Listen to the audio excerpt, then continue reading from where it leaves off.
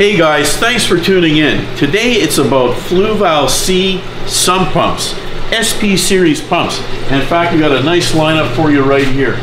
Here are the three different models we have, the 2, 4, and 6. So you've got different performance levels, our packaging, and last but not least, the SP4 that we have on demo for you here. You can see that this pump is outputting a lot of water. This is one strong pump. Now, when we're talking about sump pumps, you're talking about hardware that has to endure. A sump is a tough place for a pump to be, especially when you talk about salt water. And one of the things a packager's got to tell you is that it is in fact recommended for marine use. And when it comes to the Fluval SP series, it most certainly is. It's designed with that in mind. That is mentioned right on our packaging. It's not just another sump pump, it's one that's designed to be in salt water. When you look at our packaging, head height performance graph, so it shows you clearly what the performance is at different head heights, very important to know. Also available for you to see on fluvalaquatics.com, as would be the general specifications that we show you on the other side of the box. So all the info you need to know which pump you need to buy. Pumps are made in Europe, well engineered. They can be plumbed both in and out of the sump. You can locate these outside the sump if you want, no issue.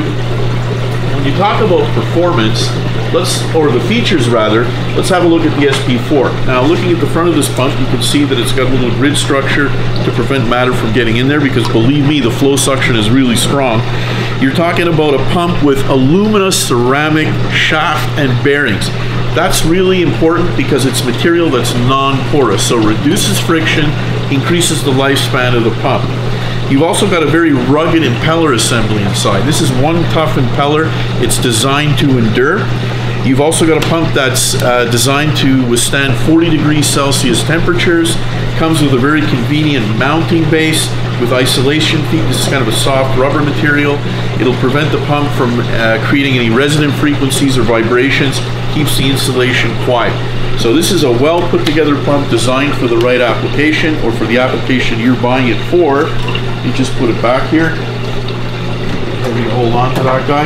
Now, when it comes to maintaining lifespan of these pumps, there's some things you got to do on a regular basis.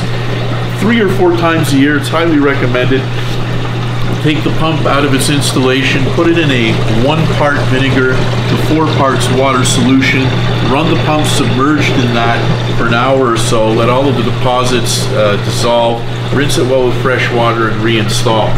Now, a couple of points when you're installing your pump to help prevent certain potential issues is a 90-degree elbow. When you're doing an in-sump application, a 90-degree elbow that picks up water 1/2 to 1 inch off the bottom is highly recommended. It prevents the pump from pulling air or vortexing air down, which would lead to going into the volume of the pump and cavitating, which is not the best thing. So 90-degree elbow solves that. And then when you plumb it in outside your sump, you want to make sure that you put a valve before the inlet of the pump and a valve at the outlet of the pump. That facilitates removing it. So true union ball valves are a good way to go. Real quick and easy to isolate your pump to take it out for maintenance. So there you have it. SP series sump pumps, Fluval SEA, well engineered, durable, the right pump for the right application. Thanks a lot for tuning in, and make sure to hit us up at fluvalaquatics.com if you've got any other questions. We'd love to hear from you.